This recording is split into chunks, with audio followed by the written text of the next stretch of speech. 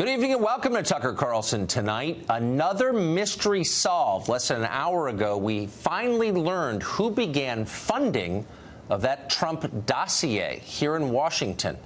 An amazing and maybe not surprising tale. We'll tell you in a minute.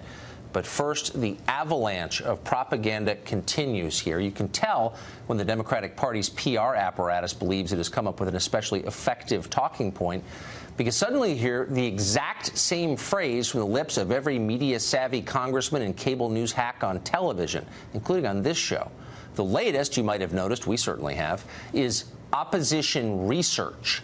That's what Democrats are now calling the Trump dossier, that collection of lurid, unverified allegations that in some cases appears to have come straight from the Kremlin. Last month, Democrats told us that dossier was evidence of treason. It was grounds for impeachment. Well, now that it turns out that Hillary and the DNC paid for it, the whole thing is being written off as merely opposition research. Totally routine, no big deal. Move along, nothing to see here. Come on, why are you so uptight? We've heard the story 1,000 times. Right, not so fast. In fact, the Trump dossier is far from just opposition research. For almost a year, it has been the linchpin in a remarkable effort to overturn last year's election results. Information in that dossier, which in retrospect looks, frankly, very much like disinformation, flowed from Russia to the Hillary Clinton campaign and the headquarters of the Democratic Party.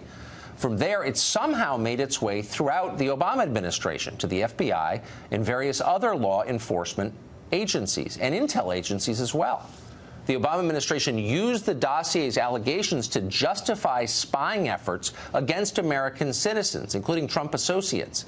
In other words, the entire investigation into Russia and Russia collusion, the one that has stalled our government and changed our foreign policy, all of it grows from the now discredited Trump dossier. It's hardly just a piece of opposition research. It's a history-changing document, and apparently a fraudulent one.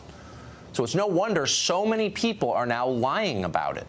Maggie Haberman and Ken Vogel of the New York Times report that Democratic officials repeatedly lied to them for more than a year, claiming they had nothing to do with the dossier. Neither the Hillary Clinton campaign nor the DNC reported their payments to the firm that compiled it, as they were required to do by law. And the lying continues to this moment. According to new reports today, both Clinton campaign chairman John Podesta and ex-DNC chairwoman Debbie Wasserman Schultz just last month told the Senate Intel Committee behind closed doors they had no idea who funded the dossier. They didn't know of any contractual relationship between the organizations they ran and Fusion GPS, the firm that put it together. Right. Not likely, actually.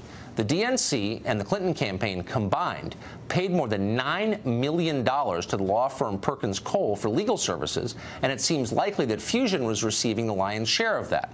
We can't tell you exactly how much they were receiving because Fusion GPS has resisted congressional subpoenas of its financial records.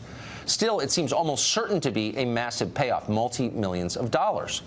Were Wasserman Schultz and Podesta both so detached from the campaigns they were running in a presidential year that they had no idea where millions of dollars went? That seems absurd.